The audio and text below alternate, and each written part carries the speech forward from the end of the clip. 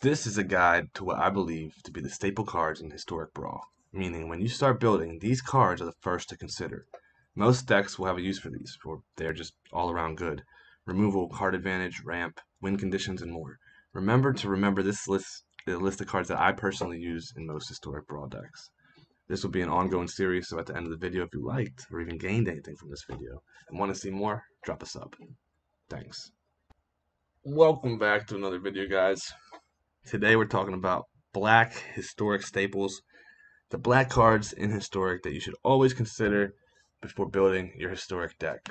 Now, some of these cards, there's a lot of in these categories. As you can see, the first row is just removal. There's a lot of removal. Black does removal so well, but black does a couple of things well. Black also um, draws cards very well, and it also does hand disruption very well, which we haven't seen in any of the other colors, and we don't really see in any of the other colors. First, we'll go into the hand disruption, and then we'll start going around and looking at the other stuff. And I have a long list of notables in black because black just has so many good cards that are hard to just overlook. But let's start with our hand disruption. That's cards like Duress. They reveal their hand, you choose a card, or just make them discard. But in this case, Duress. They reveal, you choose a non-creature, non-land, they discard it. You get to pick something nice. This is card hand disruption. You take out stuff that might be immediate threats, something that you might not want to deal with at all. Get to it before your removal has to, or get to something that your removal can't get to, like an artifact, or I think that's pretty much the only thing black can't remove is artifacts. Has removal for pretty much everything else. Then we have Inquisition and Castle Locthwain. Return. A target player reveals their hand, choose a non-land card from it with mana value 3 or less. They discard. A little better than Thoughtseize, but a little better than Duress, but not as good as Thoughtseize. Target player reveals their hand. You choose any card that's not a land. They discard it, but you lose 2 life because you're picking any card you want. So really, really good. Those 3 1-drops are pretty much always top of my mind. Do I want a lot of hand disruption? If I do, I'll probably run all 3. If I don't, I might just go with just Thoughtseize. I might go with Thoughtseize Inquisition if I had it. I don't have Inquisition right now, so I'll probably go Thoughtseize Duress. Then we got Kite Sail. He's a body, 1/2 flyer that also does the same thing. You look at their hand, choose a non-creature, non-land card, just like Duress, but this time it gets exiled with him, and then whenever he dies, they get the card back. A lot of times you want to get like a removal spell, so they're not just like killing him right after you do it anyway. Or you want to make him waste a removal spell on it. So he's really good. Yarok's Fenlurker. When he enters, they exile a card from their hand. Now this can be any card. If they have 1 card left in their hand, it has to be that card. They can pick a land, whatever they want to pick, but it gets exiled, so they can't go back to it in their graveyard or anything. Davriel, Rogue Shadow Mage. On top of the fact that he discards a card from their hand, he also punishes them if they don't have enough cards in hand. If they do 1 or fewer cards in hand, he does 2 damage to them. Kind of like the Rack back in the day. Then we got Palaka Predation. Now this is just a pretty basic hand disruption. It's not nothing special for 3 mana, but it does double as a land, so it makes it worthwhile putting in this list of cards to consider. And there's a lot of cards like this. Some of them aren't legal, but this is one that I definitely would probably run in most things, especially if you know the format very well. If you know the format very well, you know what cards are always in decks that they really, really want all the time. You can just erase that card from their deck. Super good card. You choose a non-artifact, non-land card from name. Search their hand, graveyard, library for any number. It'll always be 1 because it's commander, but then they get to draw a card for each card you remove from their hand that way. If you're already using Duress and stuff like that, you might be able to see a card that you want to get rid of that's in their hand. So really, really good. Now, one thing black doesn't do well is ramp. It doesn't have a lot of ways to add mana. But we do have Forsworn Paladin, new card from one of the newer sets, but he's so good. He makes treasure tokens, but he also pumps up your other creatures, so you can make your other creatures stronger with him, but more importantly, he makes treasure tokens. Then we have Black Market. When a creature dies, put a charge counter on it. At the beginning of your pre-combat main phase, add a black mana for each counter on Black Market. This is an OG, super powerful black ramp card. You're not going to get a lot of ramp. This is all we got. So consider these guys every time you're building black. They're super good. Otherwise, you're going to have to go into the artifacts and colorless cards. We'll use things like mana rocks and stuff like that. But outside of that, we have card draw. Let's do card draw. We'll do removal last. We'll do removal next, because then we're gonna do just our notable stuff. But card draw, Village Rites, super good card. If they're about to kill something, you can instead sack it to draw cards. You can steal something of theirs, sack it to draw cards. Has a lot of utility. Sign in Blood, draw 2 cards, lose 2 life for 2 black. Just a purely decent black draw spell. Egon, God of Death, which I'm not putting him in here for Egon. We're putting this in here for Throne of Death. Beginning your upkeep, mill a card, exile a creature card from your graveyard, pay 2 and a black, tap it, exile a creature card from your graveyard, draw a card. If you're not playing heavy creatures, might not be very good. But if you're playing anything that wants you to get cards in your graveyard, it's still super good. So I put it on this list because it has a lot of utility. Morbid Opportunist. Even if you're not playing a lot of creatures, this guy's really good. When one or more other creatures die, draw a card. Not just yours. So if you're playing a lot of removal, he's still really good to have in your deck for when you kill another creature. Grim Tutor. Search for your library for a card and put that card into your hand and then shuffle. Lose 3. Search for any card. I mean, card advantage at its purest. Anything you need, you can just go get it. Phyrexian Arena. Every upkeep, you lose a life and draw a card. There's lots of arena effects in black. I just wanted to put just the original. There's a lot of effects that you can look at top card and take damage from. I just think Arena is so pure and clean and just cut and dry. It's a really good card. And then Liliana. Liliana is a great planeswalker. She could be in a bunch of categories. She has token generation. She can make each player sack 2 creatures, or destroy almost all the permanents on the board on your opponent's side of the field. So, I mean, really good card, but most importantly, when a creature you control dies, draw a card. So that gives you more card draw. Now we come to the removal. There's a lot of removal. We got single card removal and multi-card removal. All creature removal mostly. There's a little bit of enchantment removal black has, but mostly creature removal. We got in the 1-drop slots, we have Blood Chief Thirst, super good.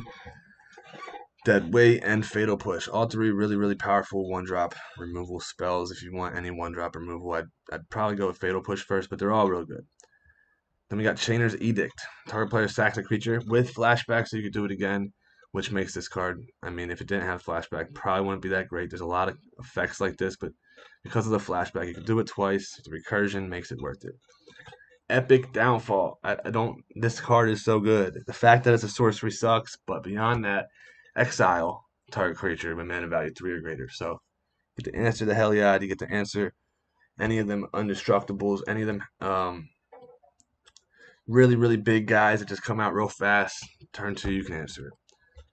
Feed the Swarm. Now, this is where we get some enchantment removal. You can destroy target creature or enchantment, and then you lose life to that permanent mana value. If you're not playing any other colors like white or green, you might need this, so something to consider. Infernal Grasp, another new card that I really, really love. Destroy target creature, you lose 2 life.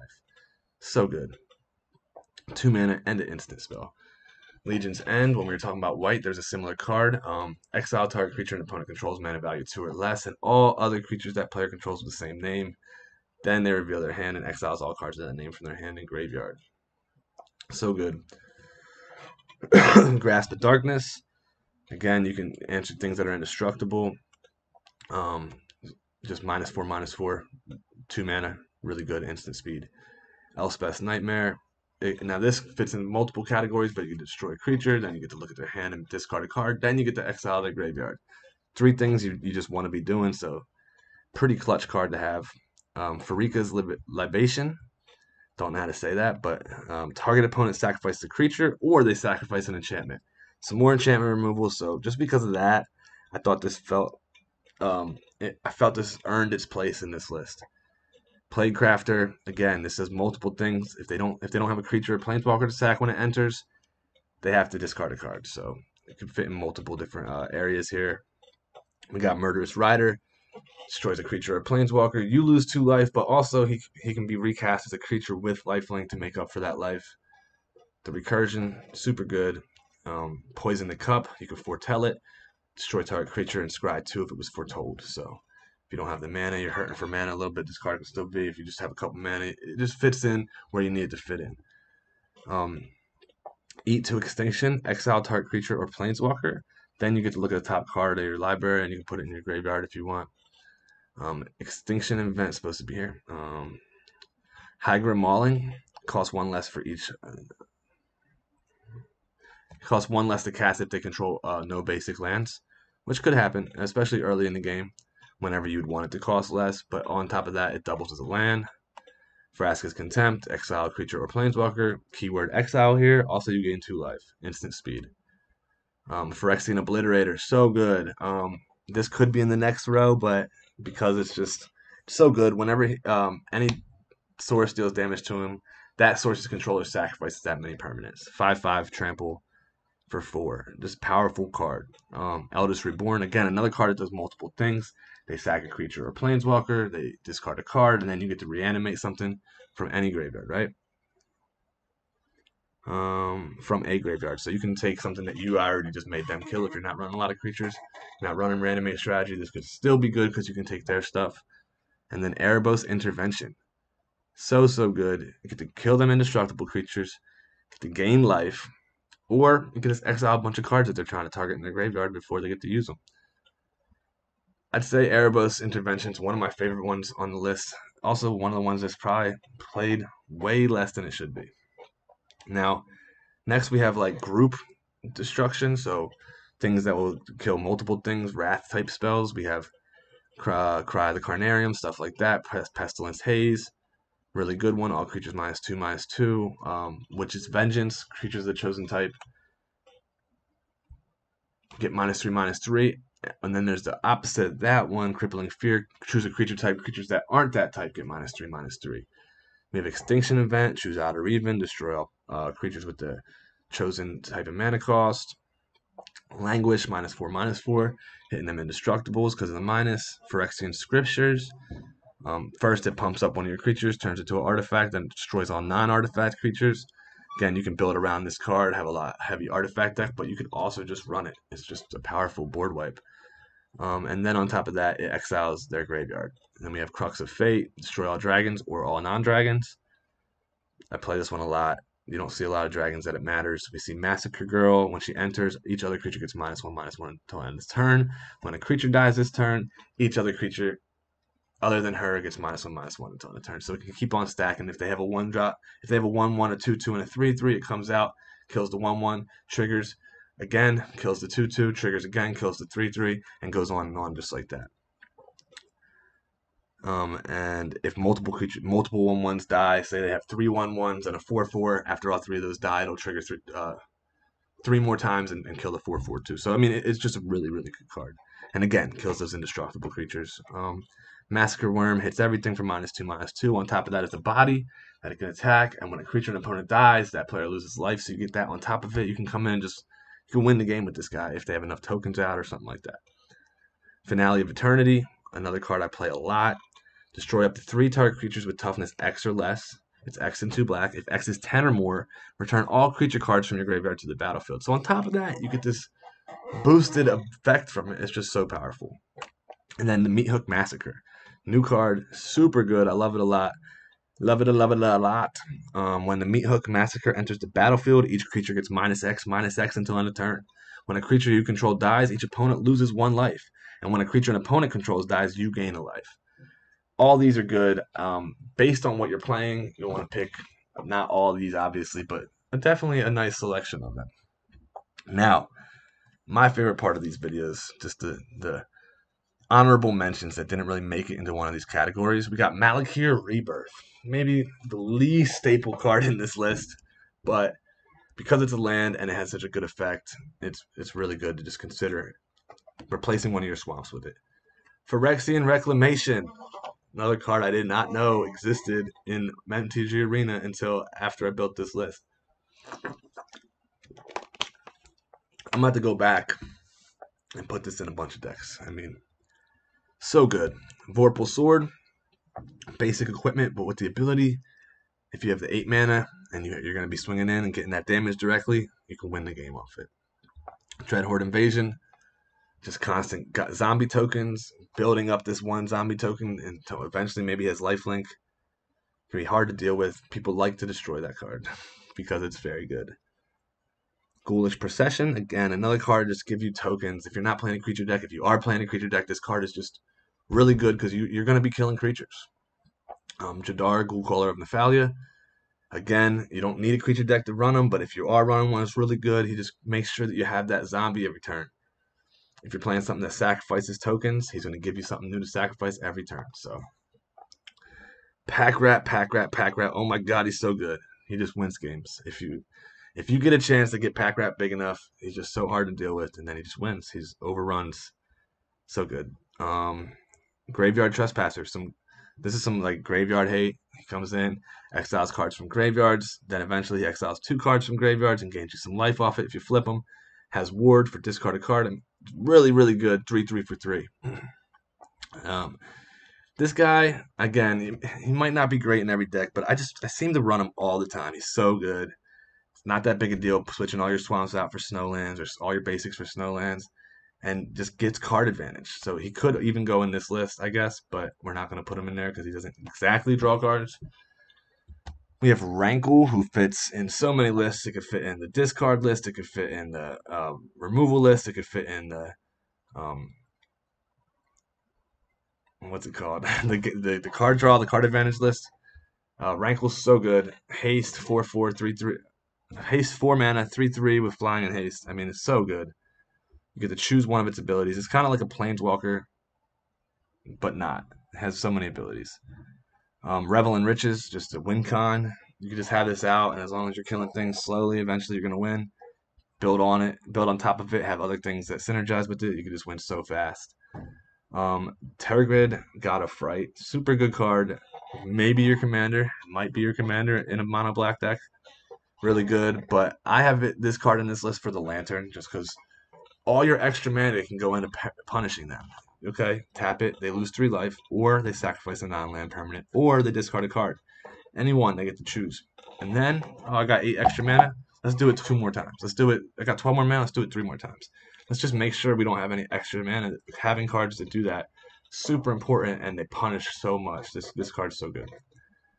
Bolas' Citadel, late game. I mean, it's a late game card. You don't see it till like turn 6. You can't really get it out, but just gives you so much card advantage. Again, it could go into this list, but it's just so good. Play cards at the top of your deck, and then sacrifice 10 9-land permanents. Each opponent loses 10 life. So on top of it, it gives you that option. And then we got Agadeem's Awakening. Just a land. Can come into play untapped if you want to pay the life. So that alone makes it good. Then it has the ability on top. Return from your graveyard to the battlefield any number of target creatures that each have a different mana value, X or less.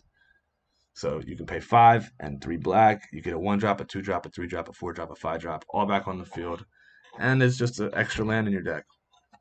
Speaking of lands, let's go to our lands. We have Baron Moor. We have Bojuka Bog. Cabal Stronghold. Castle Locthwain. Desert Glorified for cycling. Hive of the Eye Tyrant just because it's a man land. It's not the best one, but it's still a man land. Probably want to run it. Thriving Moor. Witch's Cottage. Get some creatures back from your graveyard. Let's just go through these. Cycling. Exile all cards from a graveyard. Just having that just so good. Add a black for each swamp you control after turn 3 in a mono black. This is just obvious value. Castle Locthwain card draw. And yeah, that's it. These are the black cards I say you got to look at before building your Historic Brawl deck. There might be some I'm missing though. So if I am, feel free to put them in the comments below. If you like this video, you want to see more videos about the staples in Historic or just more MTG content, feel free to hit the subscribe button.